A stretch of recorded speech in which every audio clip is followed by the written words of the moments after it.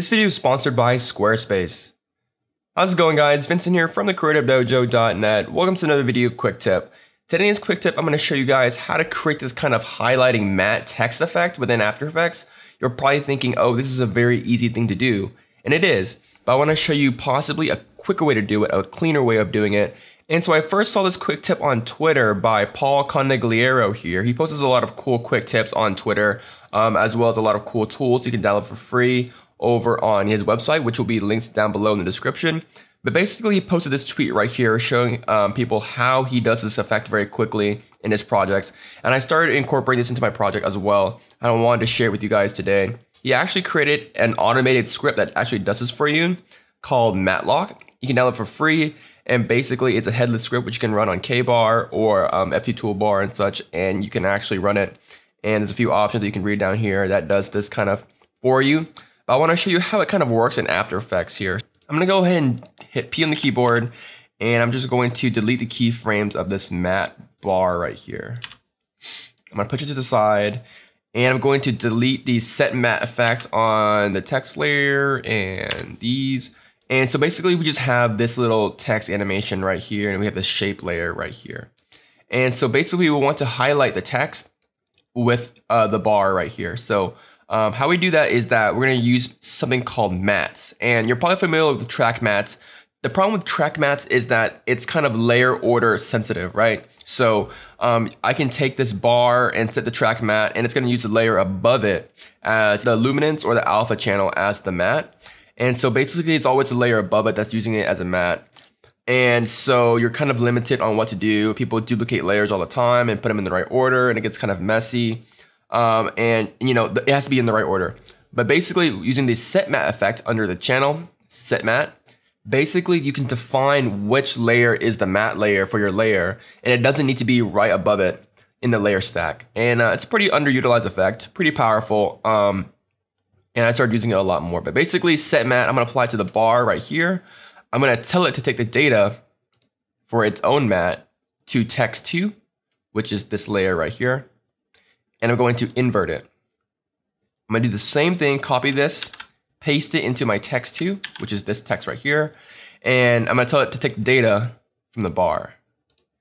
And so the key point is make sure that they are pointing at each other for the matte, and make sure that it's inverted. And just like that, if I take this text layer and I just move it across, you can see the kind of effect that's happening here. It's very clean, it's procedural. And there's no duplicating of layers or anything like that, or no fancy sensitive order stacking, and you get this really cool effect here. So that's pretty much the whole magic behind these two effects. A really cool quick tip by Paul over here, so I really appreciate that.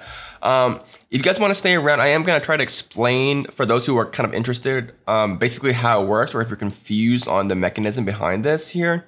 So I'm going to go to text 2, and I'm going to turn off the set matte. And I'm going to raise the bar on top.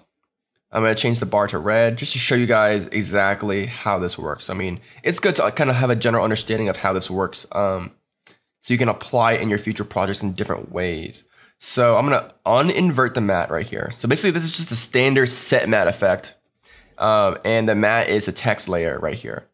So basically the first step here is the set matte effect uses the text layer as a matte, right? So wherever the text layer is, that's where the bar is going to show.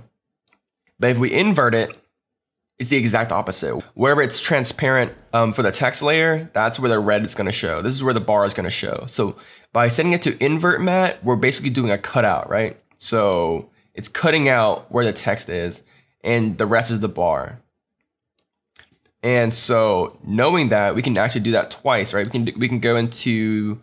We can turn off this set matte and go to the text layer, turn it on, uninvert it, and it's basically the same thing here. So wherever this bar is transparent, this text is going to show. So right now, the bar is nowhere in this position, so the text is going to be invisible. But if we move the bar under, you can see that it's showing the text.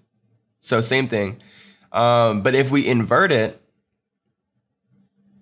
for the text layer, wherever the bar is, it's going to be cut out, right? and we already talked about that. When it's inverted, it's kind of like a cutout effect. So if we combine this both, so both have a matte layer and both are inverted and they're pointing at each other, you get kind of this effect right here. So as the bar moves, the bar is getting cut out, right? And since the text layer is also inverted, wherever the bar isn't here, the text shows, because now whenever the bar comes, it's a cutout effect for the text as well. So the bar is set to inverted so that when it gets to the text layer, the bar itself gets cut out by the text layer. And the text layer is set to inverted so that when the bar is not there, it shows, right? And then when the bar comes, the text is cut out. And so you're seeing the background right there. And that is pretty much generally how that works here. I don't know if that confused you guys a lot more. That kind of confused myself too, but basically that's just how it works. Try to, break it down, understand the invert matte and how it kind of works in the set matte effect. But this is pretty much how you create that nice kind of matte effect. Two effects pointing at each other with an inverted matte. Very quick, very simple. Mad props to Paul. Again, he's a script that automates this, so check it out. Links in the description down below. Before I go, I want to give a quick thanks to our sponsors over at Squarespace for sponsoring today's video. Squarespace is the online platform to create an amazing website, whether it's for your store, online business, or portfolio. They have amazing, beautifully crafted, professionally designed themes for your websites, fully customizable so you can make it the way you want it to look like, without any coding experience required. They have awesome 24-hour support, and best of all, you can save 10% off your order if you use the promo code DOJO at checkout if you want to support the show. So check it out over at squarespace.com/dojo. Squarespace, the #1 place to create an amazing website. So that's pretty much it, guys. That's the power of the set matte effect. If you like these quick tip videos, go ahead and hit the subscribe button down below and hit that bell icon to get notified of all of our uploads. But that's pretty much it, guys. My name is Vincent Wynn from the Creative Dojo, and I'll see you guys next time.